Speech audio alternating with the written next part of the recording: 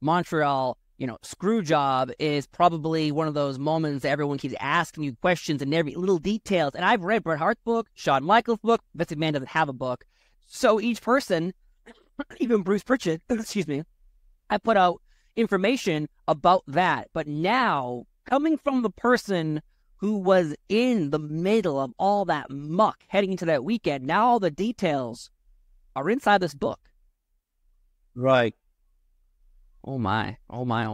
This has got to be a purchase for any wrestling fan, because seriously, even as a kid watching this event, you're seeing what's happening.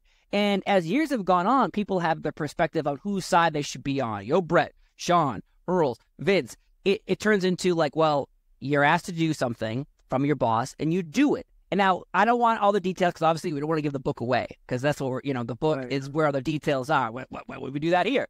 But in reality, though, that weekend heading into that, what are you feeling? Are you feeling a sense of something is going to go wrong here? Like something is not going to end up the way you imagine it? Not really.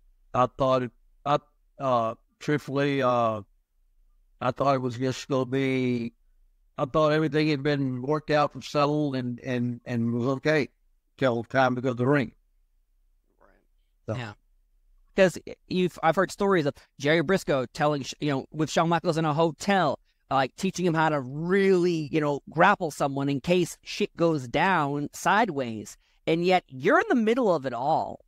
And have you, I think I've read this before, but have you spoken to Bret Hart since then? Since 1977? Oh, yeah. Okay. Okay. Oh, yeah. Well, in fact, I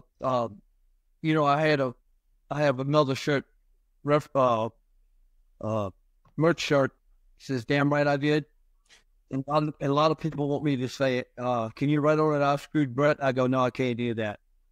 A while back, maybe 3 or 4 years ago, I would do it, but Bret and I made up, and before my brother passed, we were at a house show or indie show, and he was there, and he called us to the ring, and he put us over like big time. And so now Bret calls me now and then, and I'll call him, and we got a good relationship back. And I'm not going to screw it up by writing something on a dumbass shirt that's going to destroy our friendship. Of course. Because, so your entire life, have you been worried, though, about bumping into Bret Hart over the years of, we're like, man, because I imagine this had to have been weighing on you for a long time. And, you asked to do something, your boss asked you to do something, so you did it. But at the same time, like, you did something to someone, and then that person probably is barely angry at you. Are you worried about bumping into him in the airport or indie shows that things could go wrong really quickly? Well, for a long time, it honestly, it bothered me, and it was bad for me, because I carried it with me for a lot of years. And once we met one time in the airport, and I wanted to talk to him, and he said, "I don't want to talk to you." I go, "Okay." He was talking to my brother, and I said, "Can I talk to you for a minute?" He goes, "I don't want to talk." I said, "Okay." So I let it go, and that was it. And as time went on, it finally worked out where we got to see each other, communicate, and push water over the dam. Good to hear, because again,